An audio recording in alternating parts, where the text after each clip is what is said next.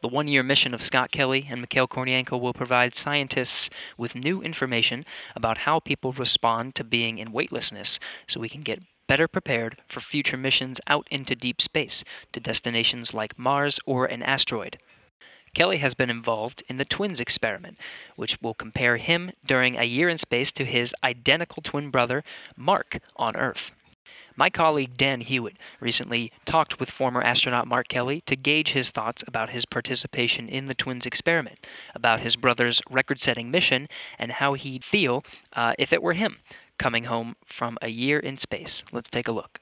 Well, I can kind of tell he's getting ready to come home because I get less phone calls. Over the course of the year, they kind of, started to peak at a while, and after you're there for about 8 or 9 months, seemed to be reaching out a lot, and not so much in the last few days. So I think he's scrambling to get everything done that he needs to do for this one-year mission, and get his stuff packed and get everything over to the Soyuz. And I remember he had remarked that he actually thinks he calls you even more while he's in space. Was that true throughout this mission? Did you get, plenty of chances to talk to him while he was up there, 250 miles overhead? Yeah, absolutely. Yeah, we definitely talk more when he is in space than when we were both on Earth. Not so much with me as a shuttle guy who for space shuttle missions. Those are like controlled chaos where you're just trying to get everything done over a 2-week period. But for him, living in space and being so far detached from life on Earth, one of the only real lifelines you have. The best one is certainly the ability to make a phone call. So I do talk to him a lot more when he's in space. Okay, and I mean, for this mission, you were anything but just kind of a passive bystander. You were actually part of the research. So I was hoping you could talk about that a little bit more, some of the stuff you've been doing over the year as an active participant in the twin study. Yeah, you could say participant or guinea pig. I guess either of those are appropriate. Well, since before he launched, I've been providing data in a number of different ways to NASA for this study, and there's 10 universities that are doing a bunch of science experiments on both Scott and I because we're twins. Those universities consist of Cornell and Harvard Medical School, Johns Hopkins, University of Pennsylvania, and others. Stanford, I think, is one as well. And so I provide data, and that data is, sometimes is somebody comes to my house right here in Tucson.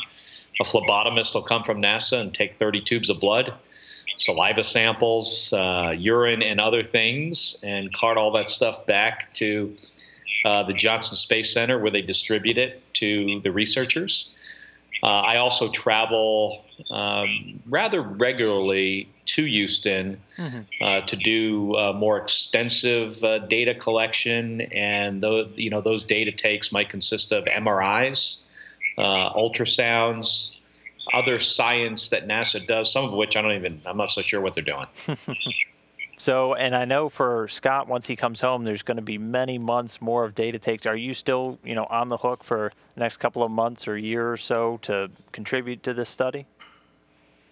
Hey, I'm happy to contribute as much as they need. I told NASA, whatever you need, just tell me where to be and when, and I'll give you whatever you want. So whether this lasts another month for me or 10 months or 10 years, I don't really know, but I'm happy to participate. Okay. Now, so he's coming home soon. What's one thing you're really looking forward to doing with your brother again? We were talking about maybe at some point going up to Alaska and going fishing, or doing something like that. I got a guy I know up there that's a guide for these salmon fishing trips. It's all about finding the time, to do things like that. But we were talking about doing that. We're going to have a welcome home party for him, at some point there in Houston. He's been gone a long time, and over a period of a year, you lose those connections with people. So I think it's really important to get that back. Okay. Well, again, Mark Kelly, former NASA astronaut, twin brother of Scott Kelly, who's getting ready to wrap up his year in space. Mark, thanks so much for joining me today, and hopefully we'll see you out here in Houston in the not-too-distant future. You're welcome.